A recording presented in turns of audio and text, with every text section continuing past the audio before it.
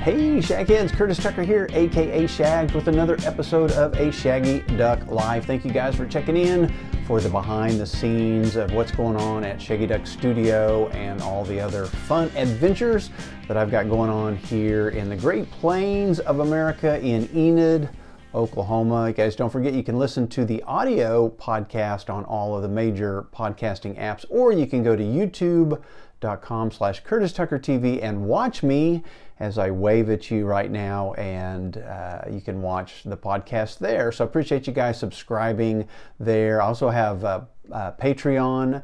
Go to patreon.com/shags. And so tonight is going to be just kind of a random fun episode. I'm going to start out the show playing with some stuff real quick. I bought a new toy, and it is one of the coolest things. Hopefully the audio, if you're listening to the audio on just the podcast, the quality should be like most excellent. I got a Rode Caster Pro 2. It is a mixer, and it is two brand new microphones to go with it, XLR microphones. But I'm running the mixer right now off of a USB battery, and so it's portable. I can take it wherever I want to go. It's got a little slot you can put a chip in, and so I'm recording this podcast to a chip running off a battery, completely unconnected from a computer, and it's pretty cool. And then I could also, if I had some music and some stuff on my phone, I could Bluetooth it to the mixer and add that to the mix. It's also got preset channels where, like, you can play, you know, I'll have like the beginning and some songs there. One of the other cool things, it's got built in where it will change your voice, and so all I have to do is talk into the microphone and it gives me a whole new voice. So I'm really glad that you guys are here. It's you know, I probably won't be using these that often, but they're kind of fun to have. So enjoy the show, and as I learn more about this funny mixer, I will let you guys know. But it is really, really cool. Hey, crickets. I am really enjoying it. You can even do more, you know, than one sound at a time. So it's going to be fun. Going to have be able to do some background sounds, and you know, if I tell a joke, I can do a rim shot. So it's even got kind of like a cough button and everything. But anyway, really cool. I would show you on the YouTube video, but my phone in the phone stand there keeps falling over, and I'm afraid to touch it and put it back because I've got it set up right now.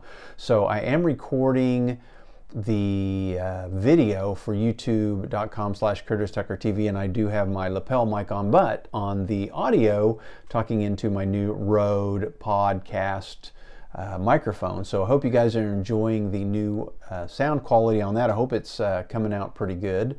And, you know, I'll have to work with that. I probably need to turn it back just a little. It's pretty cool having the mixer right here in front of me and being able to play with the knobs and stuff. But so for tonight's episode, kind of behind the scenes, if you've been listening to me at all or listening to the other podcasts that I do, you know that my goal is to write a book. And the book is about me growing up in the 70s, and just kind of how exciting it was, and why I loved the 70s so much. So tonight's episode, I'm going to kind of go over, you know, why I'm going to write the book, kind of what the book is going to be about, the characters that the book is going to be based on, even though the book is not going to be, you know, autobiographical. It's going to be, you know, fiction, and, you know, a lot of the events in the book will be based on things that me and my friends did. But I'm just going to give you guys kind of a background on what the book is going to be about. So once you listen to this episode, you'll kind of have an idea of, oh, okay, so that's kind of going to be the book, even though I don't know what the exact storyline is going to be, but you know, the names, I'm going to change the names and some of that stuff. But so the reason I'm writing the book, and it's called the Banana right now, and I'm pretty sure that's what it will be. It's the Banana Seat Squad, and I've already got, you know, the Facebook page and website and logo done, and even got a t-shirt design already done. So Banana Seat Squad, and basically it's based on me and 4 of my friends that all lived on a street called West Broadway in the 70s. So a little bit of background. My family came to Enid, Oklahoma in the 1900s and blah, blah, blah. And then my mom met a guy on the Air Force base here, and because he was Air Force, he got shipped off. And while they were shipped off, me and my sister were born in San Antonio. But around 1970, my parents got divorced and my mom moved back to Enid, Oklahoma as a single parent. And so I basically grew up the entire, well, you know, I never saw my dad again after 1970.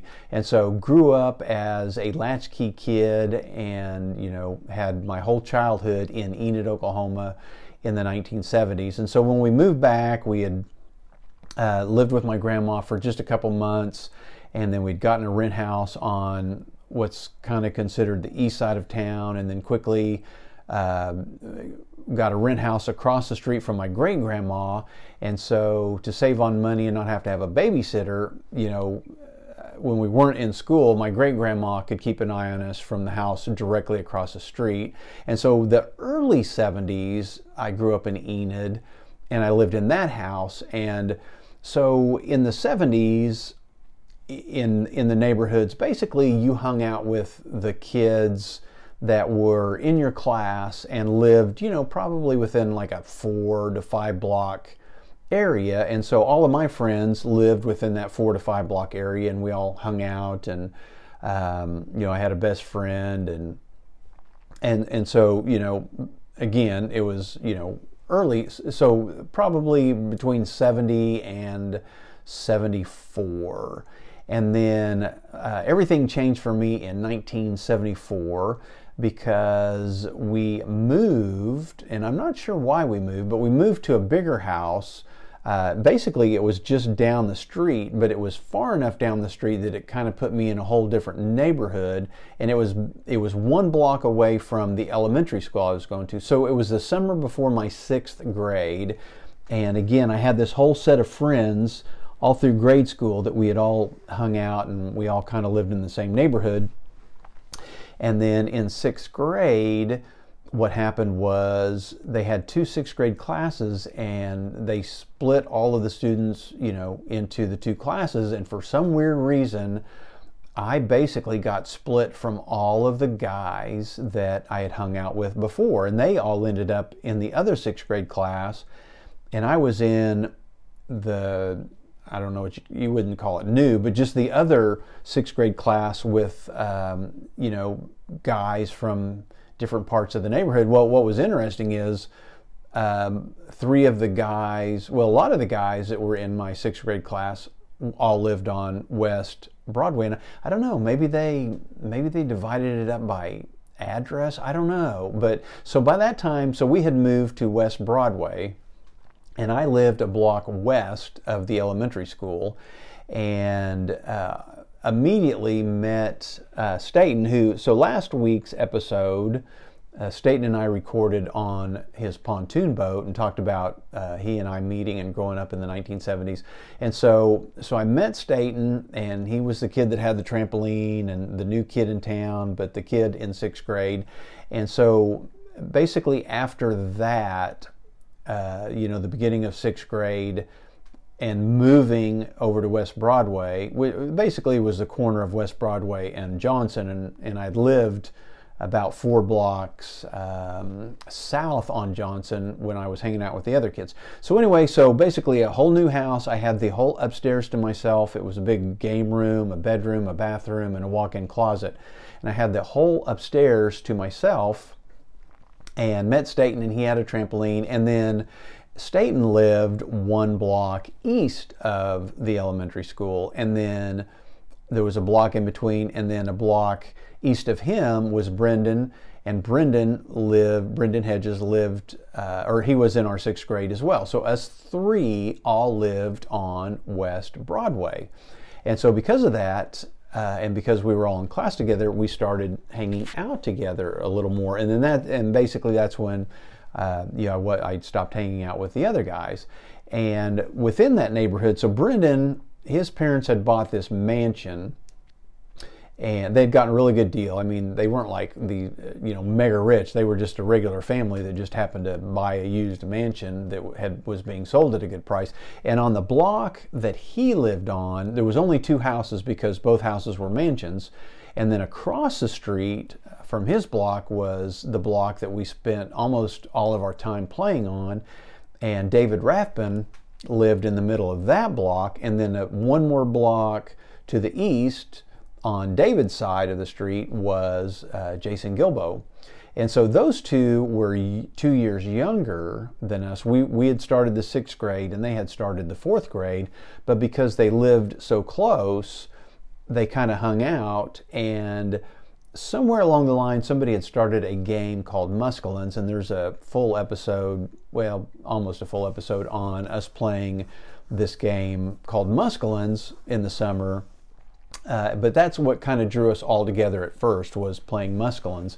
And so there was basically the 5 of us were the core. We basically were out every weekend, and then every night in the summer we were either playing Muscalines or Murder in the Dark, or pulling pranks on people. But we would all meet up either on our skateboards or our banana seat bikes. During the day, we would ride, all across town where our parents didn't know where we were. We would go into pawn shops and buy Chinese throwing stars, and we'd buy comic books, and then we'd go down in the tunnels, the water drainage tunnels under parts of the city, and find our way through these tunnels and stuff like that. And so it's those things that we did, and those memories that and just the summertime, in Enid, Oklahoma, we had the I don't want to say locusts. Around here we called them locusts, but they're cicadas, and for some reason people in Oklahoma call them locusts when they're actually cicadas. But so they're screeching and screaming in the summer. We've got the sweltering summer. We've got a creek called Boggy Creek where we chased tadpoles and caught salamanders and turtles, and it was that time period and all of that I think back on, and I think, man, it was such a cool time. And again, we were riding our banana seat bikes all over town with no supervision. Our parents, we no phones, and so we couldn't really call our parents and tell them where we were. And they didn't really worry about us. And so it was just a really, really great time to grow up. And so in 1974, that's when I entered 6th grade, became best friends with State, and we've been best friends ever since. And then also became friends with Brendan, and then the 3 of us started hanging out with the other 2, David and Jason.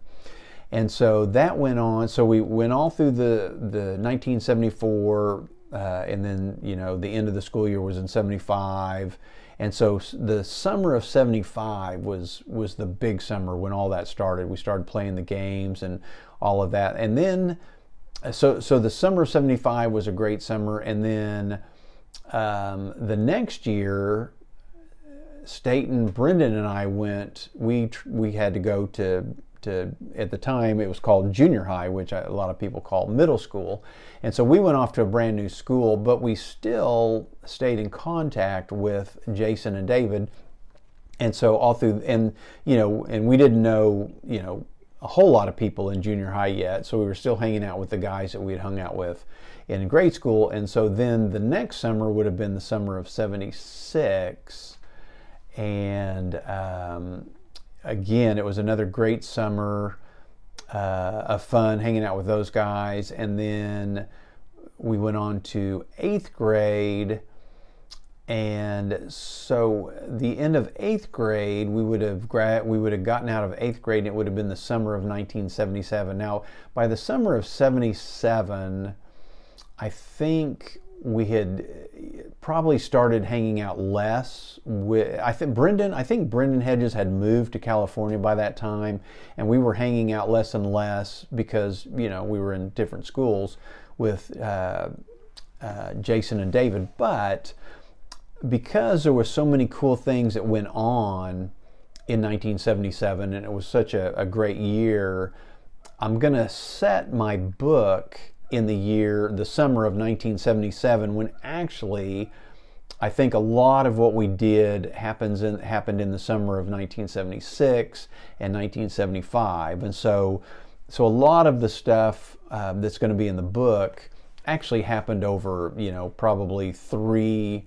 summers, but I'm combining them all into this one magical summer of 1977. There's some songs I want to include. There's some things, and it just everything that just so many good things went on in 1977. And so that's why, you know, again, it's not going to be an exact, you know, the book is not exactly what happened with us. So, you know, I'm taking some liberties with some dates and some names and some events and things like that. So the book is going to be set in the summer of 1977, and just all of the adventures that we had that summer, like I say, playing the outdoor games, staying out till, basically you'd stay out till the street light came on, and then instead of going home, you'd run in on a landline and you'd call your parents and you'd say, hey, can I spend the night?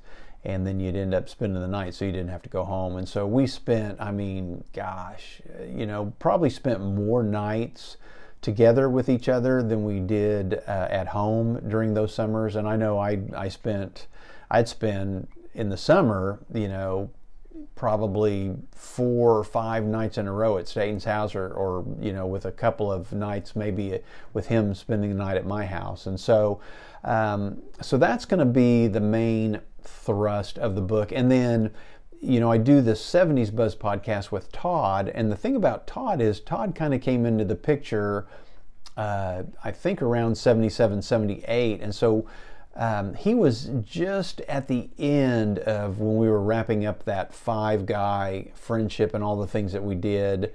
And then, and so basically by our 9th grade year in junior high was when and it was towards the end of the year, we started hanging out with Todd. And so basically, and then so the summer of 79 was, you know, we were getting rid of our banana seat bikes, and we had stripped them down and painted them and turned them into Huffy bikes. And you know, we knew we were, you know, it wasn't going to be too far away that we were going to be driving anyway. So I want to incorporate, because so Todd was in on some of the stuff that we did, but it wasn't like really the stuff we did with that gang of 5. But I still want to incorporate some of the stories that we did with Todd. So it's going to be, one of the characters are going to kind of be a merge of one of, you know, basically a merge of 2 characters. And so some of the stories are going to be based on some things that, you know, we did with Todd and all that. But basically it's the story of 5 guys growing up in Enid, Oklahoma in the 70s, spending a lot of time on their banana seat bikes, but knowing that the summer of 1977, I think the way that I'm going to set it up is the 3 older kids are going to be going off to junior high. And so, or maybe they've been in junior high for 1 year, but basically they realize that it's going to be the last summer that they're probably ever going to be riding banana seat bikes. And so I think a lot of the story is going to be based on the Banana Seat Squad is what is kind of a club that all of these 5 came up with.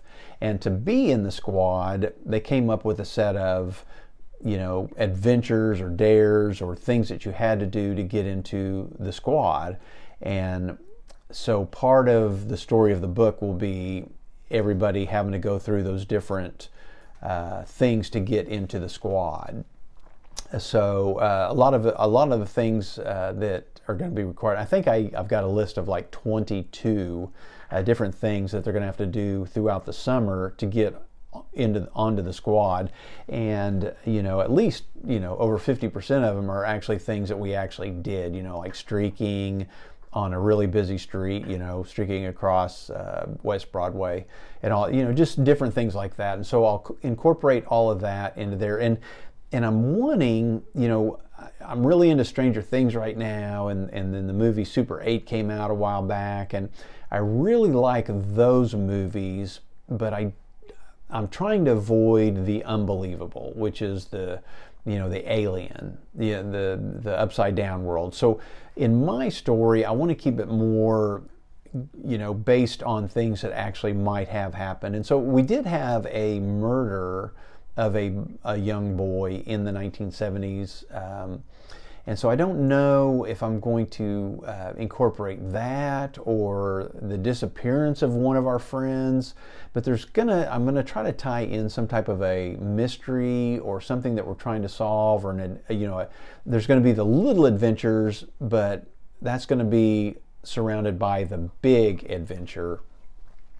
And so that's why I haven't gotten real far on the book yet, because I've got to decide on what is going to be that plot, what's going to be the hook of the book. I'm going to incorporate a ton of 1970s references and things that we played with, that we had in our rooms, songs that we listened to. It's going to bring back tons and tons of memories of the 70s, and that's why I'm writing it, not only to as a memory of the 70s, so it's written down and people won't forget, but just to bring up that nostalgia for the people that grew up in the 70s and reminders. And that's why we do the 70s Buzz podcast. That's why I've been blogging about the 70s since way back in the early 2000s, and I had started a podcast even before Todd and I did one. So I've always had a passion about trying to relive those times in the 70s, but just to record them so people don't forget. And the intent of writing the book is to be able to have the book turned into a screenplay, and then have the screenplay 100% turned into a movie. So the sole purpose of writing the book is to eventually have a movie made. And the movie I want to be kind of like a mix of Goonies and Stand By Me, with just a little bit of, maybe not that extreme, but Lost Boys or Stranger Things. I just want there to be a bigger plot going on, or something needing to be solved or resolved. And as soon as I get that, as soon as I make the final decision on that, then the book will get to go. And so the book is based on us five, and you guys pretty much know my backstory. I went on to Enid High School and graduated in 1981. Went off to college. I'm the only one out of the five that actually moved back to Enid. So not only did I move back to Enid, but I'm the only one that lives in Enid. So I'm here with all the memories. I get to drive down West Broadway every day and look at the houses and the grass and the yards and the garden hoses and the fences that we jumped. I get to see all that every day. I get to relive those memories every time I drive down West Broadway. And so I guess, that's why it's kind of left up to me to be the one to write the book and bring up all the memories. And I'm the one that is kind of keeping everybody, those five, connected, although we haven't all been connected. And so that was my story. And then again, me and Staten were best friends. So Staten went to part of college in Enid, and then his parents sold their house and moved down to South Texas. So Staten transferred down to North Texas State and left Enid, and then he never moved back. And so he's been gone from Enid, other than to come up for reunions and to see me. But again, he and I stayed best friends, and so we see each other 2 or 3 times a year doing something. And so he went on to graduate and then I believe he got his master's and got into accounting, and now he's a CFO, still working. My dog is, hang on, making sure I don't have a mouse in here that Mr. Saucy Pants is going after, because he just jumped really quick, but probably hopefully just a bug. He is looking. So pardon the interruption. So anyway, so Staten, and so then I, married with kids. Staten got married with kids. Again, he and I stayed pretty close. You heard him on the last episode. And then the third part of the guys that were the same age, Brendan.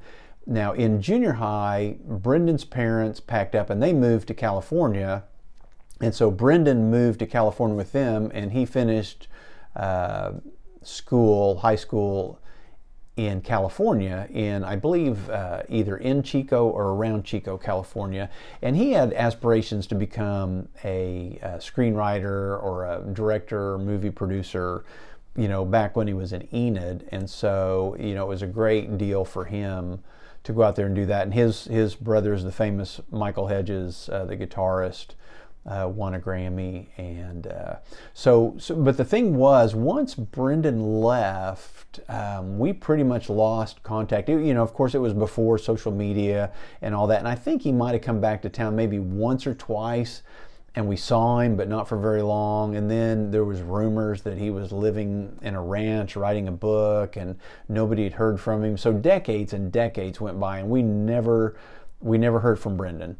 And then Jason and David were 2 years younger, so they graduated in '83, and I believe both went off to college. David joined the Navy. Jason graduated, and I believe, and he became a youth minister, and I believe eventually became a full-time minister of different churches, and moved, I think he was living down in the Oklahoma City area, got married, had kids, but we lost contact with him as well. And then David Rathbun is the only one that I have not been in some type of contact with, basically since way back then. And he does not get on social media at all, which is, one reason. Oh, my dog's eating something. Graham, what are you eating? I think it's a bug. Anyway, okay, so David, so even as of today, have not been in contact with David. Jason has, and so he just doesn't like the social media thing, and just kind of is off on his own. So because of social media and Facebook, I started to finally reconnected with Brendan, and then finally reconnected with Jason. And Brendan came to town, and I invited him over, and so we would hang out a little bit every time he came to town. And he would come to Enid for different things, either reunions or with his sister, or to bring his mom back and things like that. So Brendan and I reconnected, and we've stayed in touch. And he is trying to break into a career of screenplay writing and things like that. When he did go to college and took classes to become a director and things like that. And then Jason left the church and has had different jobs, but he and I stayed connected. And then if I go down to the city sometimes, I'll see him, or if he comes to Enid, we'll get together. And so there was one weekend where Staten and his wife were coming up to Oklahoma City to meet me and my wife, and we were staying at a hotel together and going to go out and eat and stuff. And I surprised Staten by inviting Jason to come to the dinner that night. And so we all got to reminisce about old times. And so that was the closest we've gotten. We got us three together. I think that's the most we've had together since back, in the 70s. I don't think Brendan, trying to think if I've been with Brendan and Jason or with Brendan and Staten. And I don't think I have. So now, so I've been with Staten and Jason. Yeah, and I think that's the most we've gotten together. So it would be great to get us all 5, together for some type of, I'd love to get us all 5 on a podcast and talk about those times.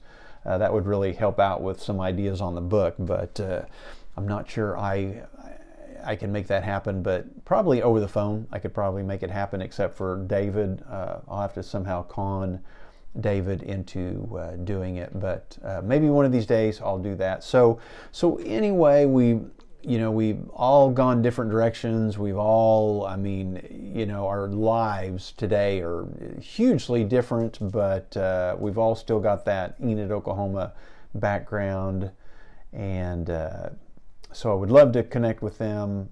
If you're watching me on the video, I'm staring at I think he's going around finding bugs. Hang on one sec. Hey, Graham, what are you eating over there? Mister, come here. What are you eating? Stop eating stuff. You need to lay down and go to sleep.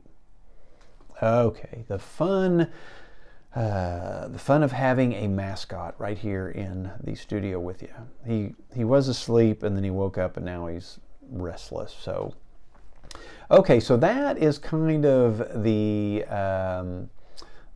background on the story of the book. It's us 5 hanging out, constantly. We spent lots of time at Staten's house on the trampoline. We spent tons of time on David's block playing muscalines. We spent time at Jason's house down in his basement playing Murder in the Dark. We had a Star Trek club at Brendan's house. He had the mansion. We'd spend time on the balcony throwing snowballs and stuff like that, but did a lot of stuff in his yard and around his neighborhood. But the big neighborhood, didn't spend as much time didn't really spend a whole lot of time at my house, even though I had that whole floor to myself. But I was the house furthest to the west, and I was like 1, 2, 3. I was 3 blocks, or yeah, 1, 2, 3. I was 3 blocks west of Staten, and Staten was like 2 blocks west of Brendan. Graham, what are you eating? Stay out of that room. Come here. Come here. Sorry, guys. I'm trying to prevent my dog from eating something he shouldn't. Do not go back in there. Lay down and go to bed. Lay down. I am so mean and firm. He's going to listen to me and not run off again. So I lost my spot.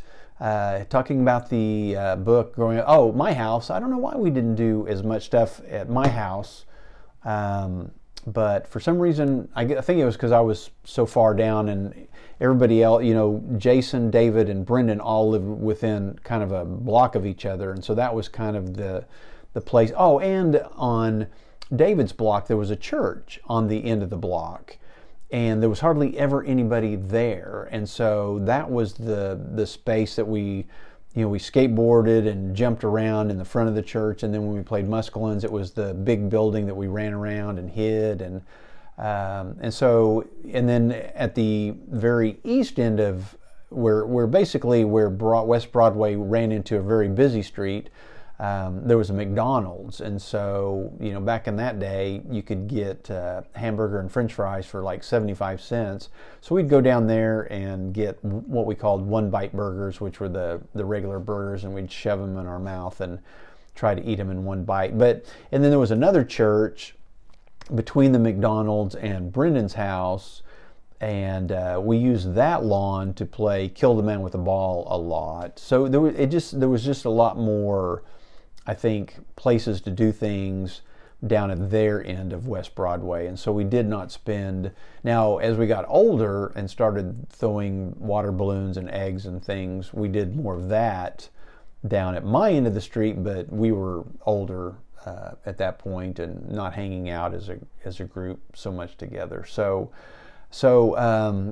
Banana Seat Squad is going to be about us 5 growing up in Enid and all of the adventures that we went on, and then the adventures that we have to come up with to become a part of the squad. Now, if I ever do write a second book, it would be those 5 characters that all become part of the Banana Seat Squad, and then it would move on to the fall, and it would be more of a fall Halloween book of us building that haunted maze, because that was just as big a part of what we did. So the original, the first book is not gonna, it's basically all going to happen in the summer of '77. At the end of the summer, when we're ready to go to school, that's going to be the end of the book. So the second book would be going into that fall and building the haunted maze, and maybe some story centered around that. So I could see myself, so it would only be two stories. I wouldn't do a trilogy or any of that, but the main purpose is to get the first book written and talk about the summers, because in the '70s they were so carefree. You were sitting under the streetlight telling ghost stories, and snacking on a space food stick and listening to Boston on the radio. It was just such a cool time. So you guys keep after me. You guys keep reminding me to get busy. Again, as soon as I get the plot, kind of the idea down, and Staten and I talked a little bit about it, and he gave me some ideas that I may run with. And so once I get that going, I will get a lot of the book going and get that sucker written. And it's not going to be, something that's going to be finished, super quick, but hopefully once I get going, I can get that written. So what else before I wrap this episode up? So Enid, Oklahoma, I always like the idea of Stephen King when he writes his books. A lot of them are centered around Maine and the town that he lived in. And so the stories in Banana Seat Squad will take place in Enid, Oklahoma.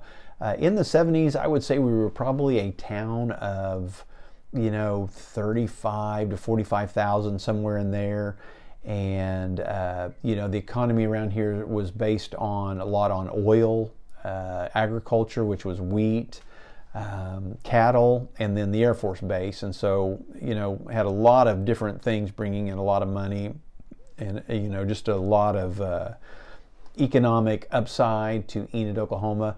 Now, when Enid was built, it was basically started in the downtown. We had the land run, and people set up stakes, and they built houses here and there. But basically, the town pretty much started in the downtown area. And so we've always had a really cool downtown square, just kind of like the one that you would imagine if somebody told you about, old brick buildings, in basically, a courthouse with the county courthouse in the middle, and then all these buildings around. And so really a really cool downtown. And our city is basically divided. So the area and the houses to the east of downtown were smaller houses and not as much commercial things going on. And so it's called the East Side, which not as much money on the east side. And the west side was where they started building bigger houses and new neighborhoods, and kind of winding neighborhoods, not just block after block. And then all the new schools were built on the west side, and a lot of restaurants started popping up on the west side. And then eventually, for a period of time in the '80s, after the oil bust, Enid had built a mall way out west, and the mall had killed the downtown area.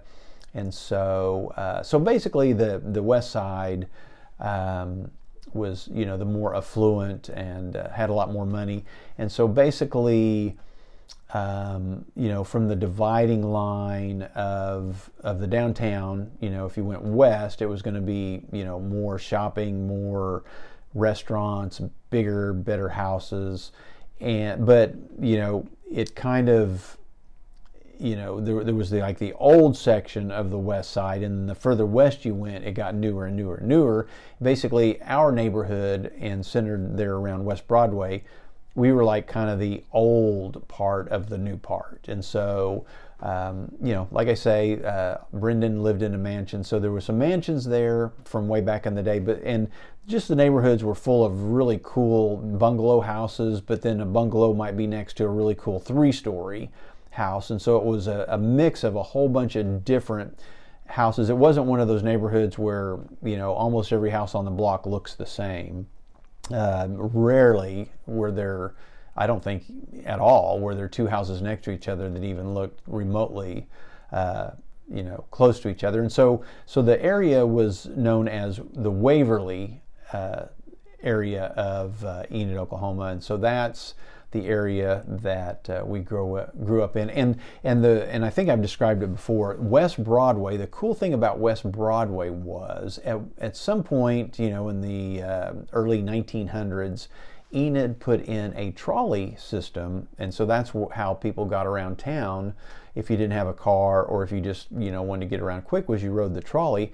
And so the trolley went up and down that area of West Broadway, which caused, when they made Broadway, you know, they had to make it pretty much a 5-lane street. So you have the trolley in the middle, which was a lane, and then a double lane on each side. Well, you know, somewhere back in the, I don't remember exactly, the 20s, 30s, or wherever, they discontinued the trolley, and so they took out all the trolley tracks and put cement over them, and that left West Broadway pretty much, once they divided it up and put the new markings on the street, it became basically a 6-lane street. And so just a huge, wide street. So you could park cars on both sides of the street, and they would take up a lane, but then there was still 2 lanes on each side. So if you're cruising down West Broadway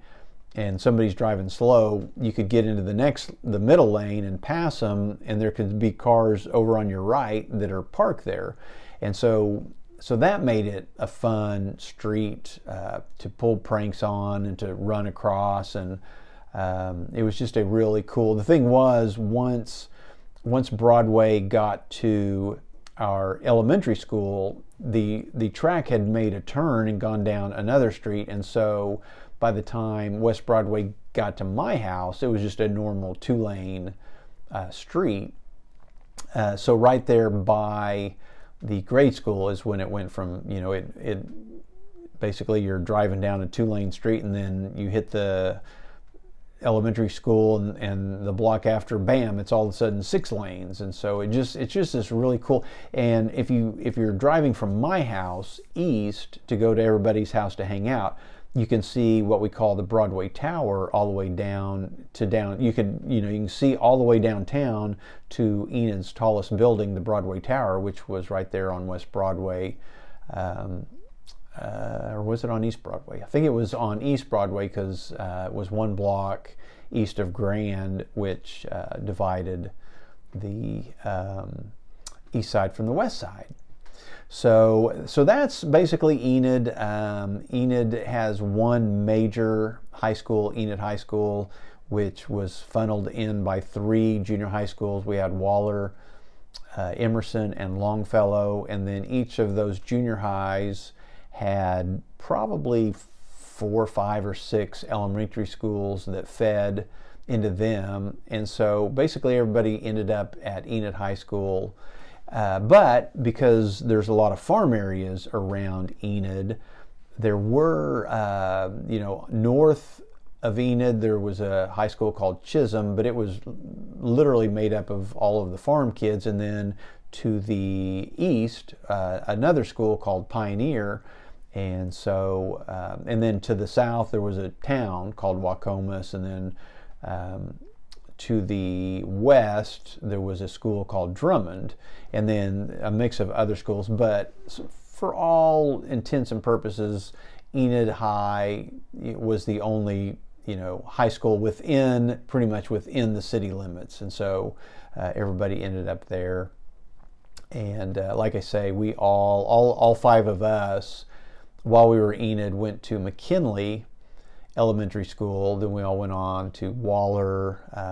Brendan moved away, but then all the 4 remaining of us all graduated from Enid High School. So that's kind of an idea of where the Banana Seat Squad book will take place. You can get on Google Maps and go to go to Enid and go to West Broadway. And I lived at, where did I live? I think I lived at 1902 West Broadway, or was it 2002? I lived at 1902 West Broadway. Staten was like 1523.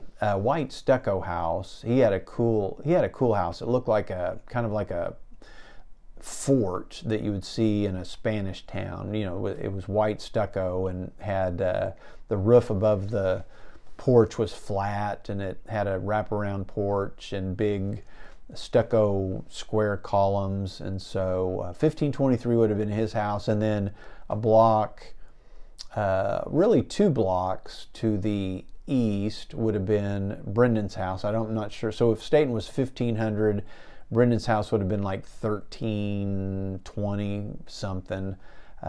It's the mansion with the big white columns, and then there's another mansion next to it, which was the Hurley mansion.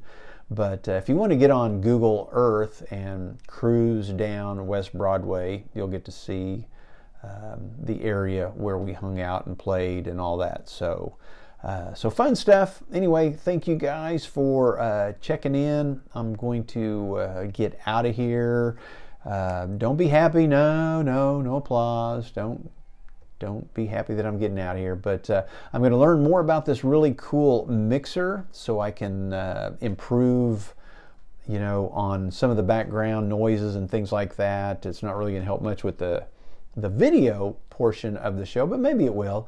I really like the fact that I can, if I had some sounds or recordings or even somebody on my phone, I can Bluetooth them into one of the channels on this mixer. And it's a 6 channel mixer with 4 headphone. It's really cool.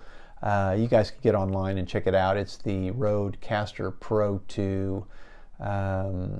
Fairly expensive, but not super expensive in terms of everything that it does. So I will keep you guys updated on things that I learn about it, and maybe some of the fun different things that I can do on there. Don't forget that I can change my voice at any time that I want to, and there's nothing you guys can do about it. Oh my, I'm really going to have a lot of fun with this mixer. So anyway, you guys, thanks for checking in. Don't forget you can go to YouTube and see me at youtube.com/CurtisTuckerTV. Please subscribe to the channel there. Somebody go to iTunes and leave me a review of the podcast, A Shaggy Duck Life. Would love to hear your comments. Give me some show ideas if you guys are curious about something. Something that I've talked about that maybe I haven't addressed enough. Let me know, and I will do an episode on that. And don't forget about the Patreon. You get all kinds of cool stickers. I just got some brand new, so I'd done some Shaggy Duck metallic looking round stickers, but I just got some metallic looking Shaggy Duck stickers. And then I also just got a Shaggy Duck, so I ordered some tie-dye t-shirts. I think I'd posted those on social media. The quality, I love the tie-dye t-shirts. The quality of the Shaggy Duck logo is excellent. It took a lot longer to get them than what they had told me it would, so I'm not real happy. So I'm not sure we're going to use this company.